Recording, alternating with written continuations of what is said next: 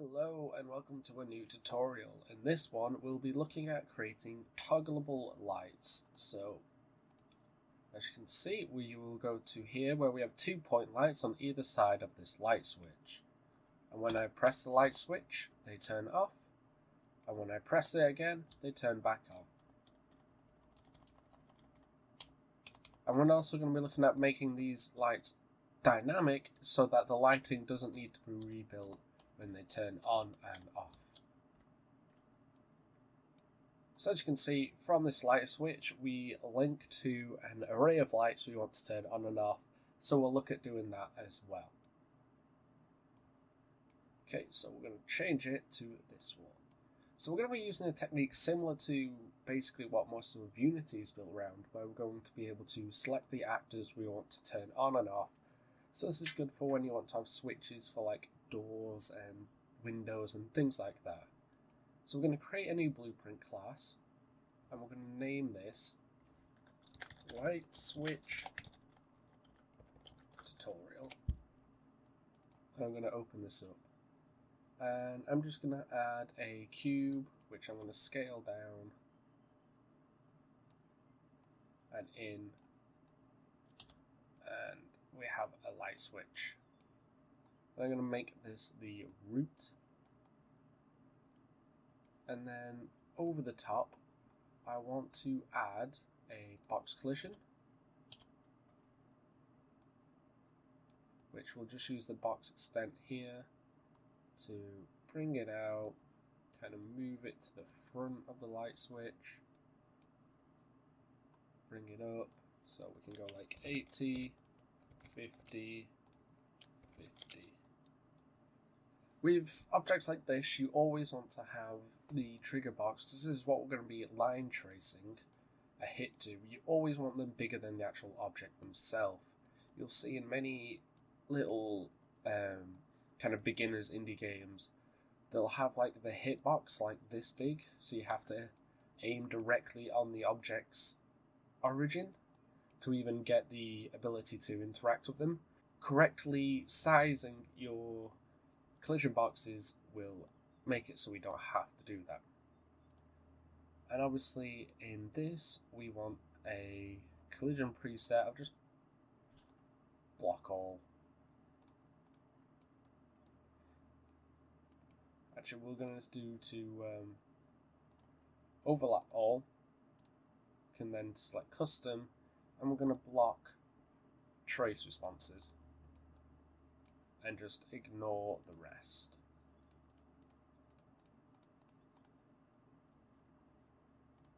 And then on the cube, that's just set to block all.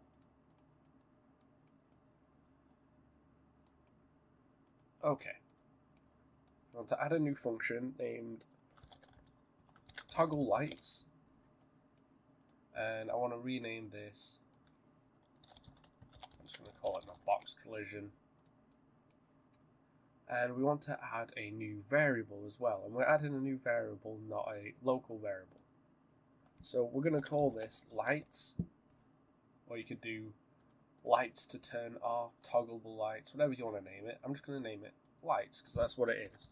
It's just going to be an array of type light and a reference. And we're going to select this little bit next to the variable type so we can create an array. Compile and save, and click the I here to make it public. And the reason we want to make it public is so that we now can bring this into the scene, and you can see we have our array elements here where we can now select some new lights. Okay, so in toggle lights, what we want is another variable named bLightsOn, and that's our boolean. And the default value of our boolean, and we want to reset that back to non-array, is true. The lights are going to be on by default. You can also set this to public if you want, so that you can choose whether you want your lights on or off by default, and then use a function to call that on the beginning, but we're not going to do that for now. We're going to leave them all on, and we're going to say, hold B left click to get a branch and go, okay, is lights on? So just dragging and clicking get. If lights on is true, then get my lights, and coming from this we want 4 each. So this is a for loop that goes around each of the elements in this array. In the loop body we want to say cast to, in the loop body we want to set intensity. I'm just going to set the intensity to 0, and then we're going to set the lights is on to false. Now I'm just going to left click and drag over that, Control C, Control V, paste it into the bottom so we get the same thing again, and now we can turn the lights on and give them an intensity of 5000, because that's the default lights intensity. So we're just going to bring in our point lights. So we can bring in a point light, and I'll show you it works with other lights as well. So we'll bring in a spotlight, and I'm just going to turn the intensity of the directional light down. Okay, so I've got 2 different lights, and now what we want to do is go to our first person character, and we want to create a line trace, and I've done this in many videos in the past, so I'll quickly go over it. What you want is to, on release, so just get like an E key or an input key or an input event key. From released, you want to type line trace by channel.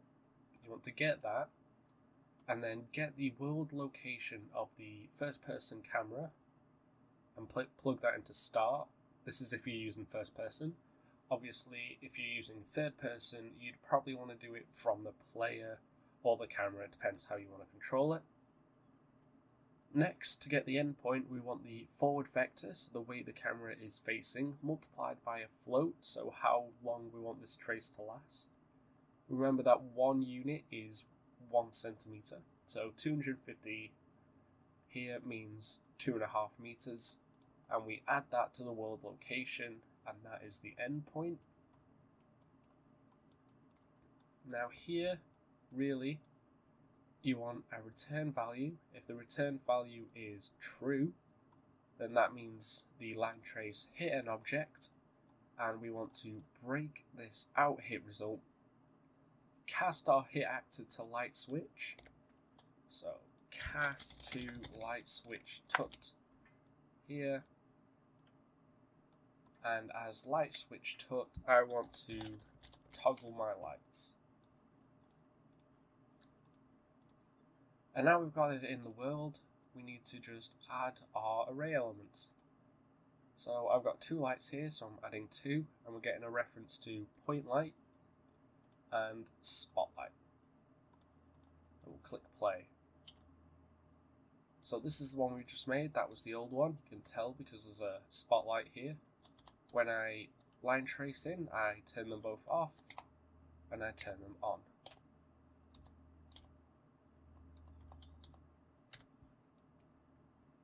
Okay. Now, you can see when we turn them on, some lighting needs to be rebuilt.